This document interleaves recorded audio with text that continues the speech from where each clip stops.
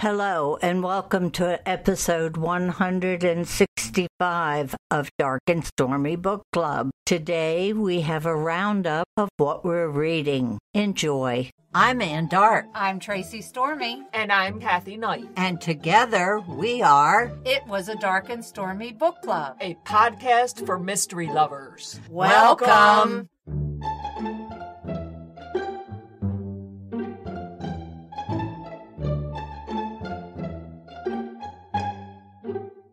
If you enjoy our show, please consider contributing to the Dark and Stormy Patreon. By becoming a patron, you will help us create better and quality content. There are also benefits to becoming a patron, such as exclusive content and Dark and Stormy merchandise. Become a supporter at patreon.com/darkandstormybc. Check our website for the link. We appreciate any and all contributions. Thank you.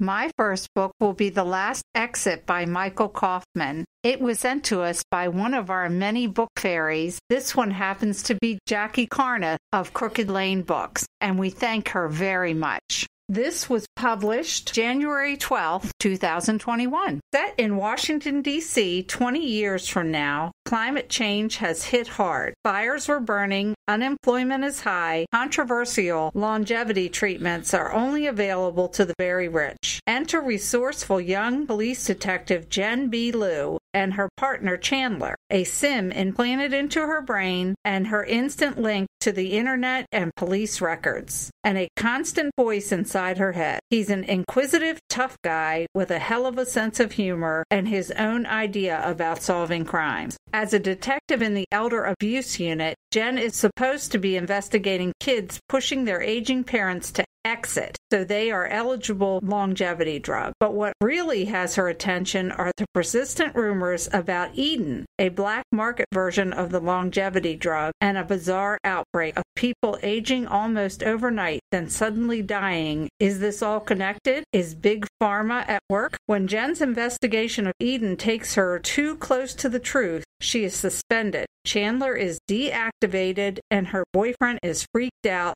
by the thing living inside her brain. This leaves Jen to pursue a very dangerous investigation all by herself. This book gave me a lot to think about. With future climate change, it really makes you think twice about recycling those plastic bottles.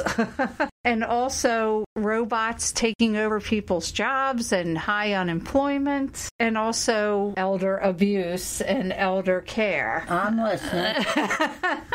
I'm not dying, so you can hang on. I'm sorry. Well, in this version of our future, and it may not be that much of a stretch, the Earth and its inhabitants are not faring very well. Climate change has caused soaring temperatures and fires that make breathing in cities unbearable. Sounds like today. Robots have taken the jobs away from workers, causing a devastating unemployment problem. Then there is ROSE, R-O-S-E, rapid onset spongiform encephalitis, that is killing people who reach middle age. Pharmaceutical companies are developing a vaccine. It has an interesting side effect. People who are inoculated can live to be hundreds of years. And with advances in plastic surgery, these people can look fantastic. But unfortunately, like kind of today, only the very wealthy can afford this drug. There is an alternate black market vaccine called Eden. It'll extend your life once you have the onset ROSE and you're inoculated. You can live a couple of decades more, so more of a normal life expectancy. But this comes at a high cost as well, but it's not monetary. If you agree to the vaccine, your parents have to agree to be euthanized. Forget it. I'm going. So parents, if they choose to sacrifice themselves, shall we say, and you also have to agree not to have any children. Sign me up. I won't have any. Well, Excuse me, you already did.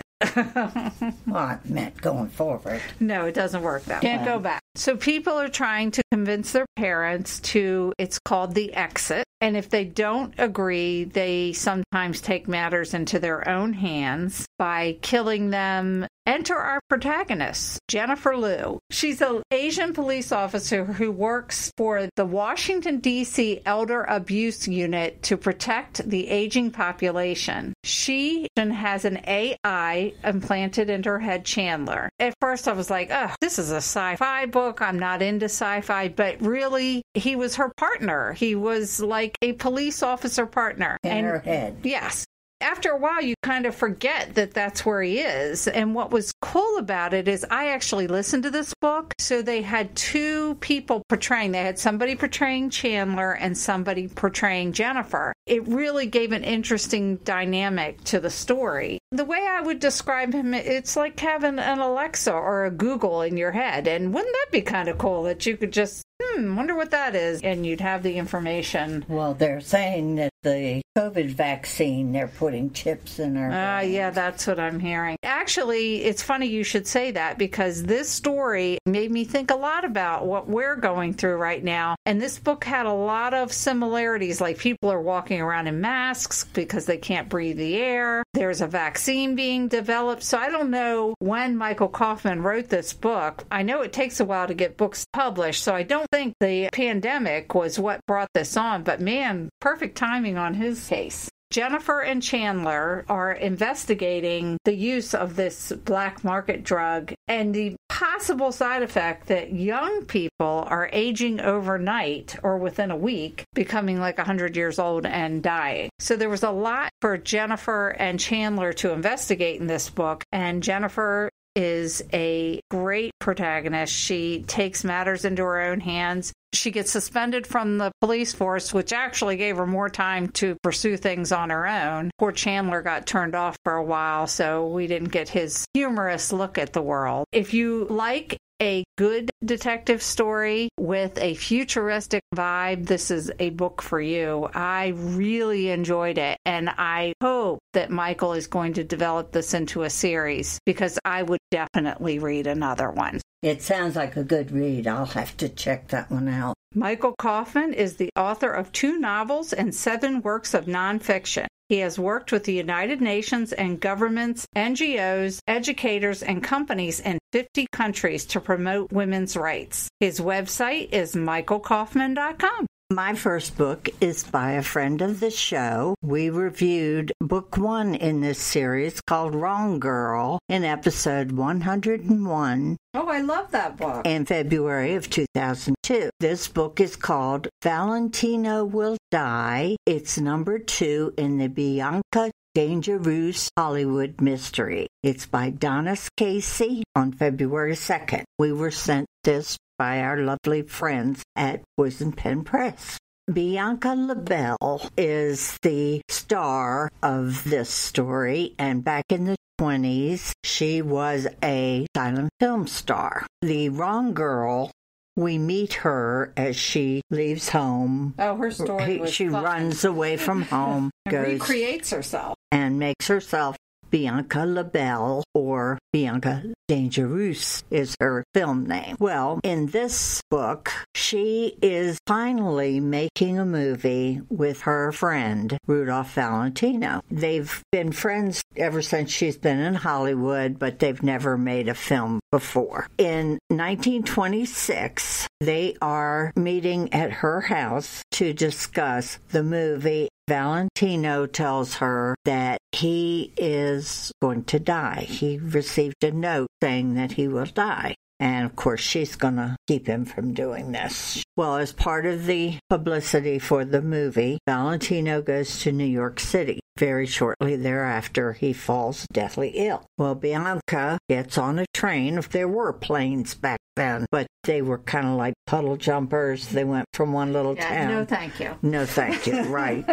So she took a train which took her, I believe, 5 days to get to New York. Rudy was in the hospital and he is dying. She promises him that she will find out who is responsible. Was it one of his lovers? Was it a fan? Was it a mobster who was jealous of Rudy and his success with the ladies? Or was it one of his associates? Well, very shortly, he dies. Bianca's there with him. They have his funeral. She goes back to New York and she is bound and determined she is going to discover who killed Rudy. Of course, the press put it out. He had a perforated appendix, peritonitis. He was being poisoned. Donis Casey has the knack of taking characters from real life and blending them in with her fictional characters. She has such characters as Douglas Fairbanks Jr., Mary Pickford. She has a section at the back of the book when you're finished called It Really Happened.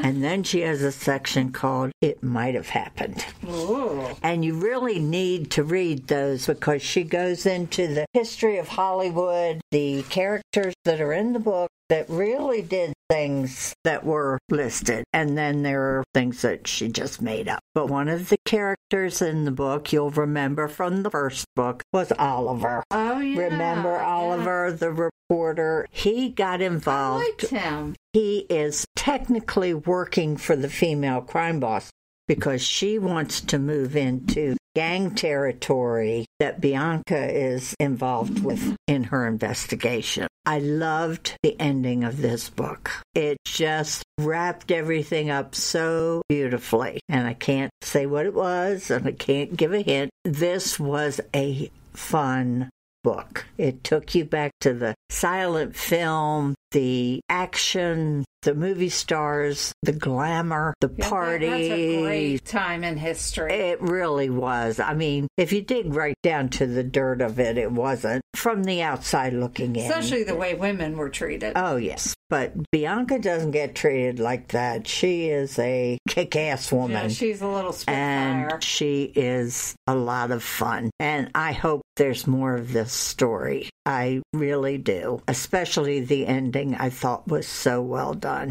Donis Casey is the author of the 5 Alifair Tucker mysteries. Alifair Tucker was a woman. Bianca was one of her daughters before she ran away. Donis has twice won the Arizona Book Award for her series and has been a finalist for the Willa Award and the Oklahoma Book Award. Her first novel, The Old Buzzard Had It Comin', was named an Oklahoma Centennial Book. She lives in Oklahoma. Alifair does. While researching her own genealogy, she discovered so many tales of settlers, soldiers, cowboys, Indians, murder, dastardly deeds, and general mayhem that she said to herself, Donis, you have enough material for 10 books. The resulting historical mystery series set in Oklahoma in the booming 1910s features the sleuthing mother of 10 children.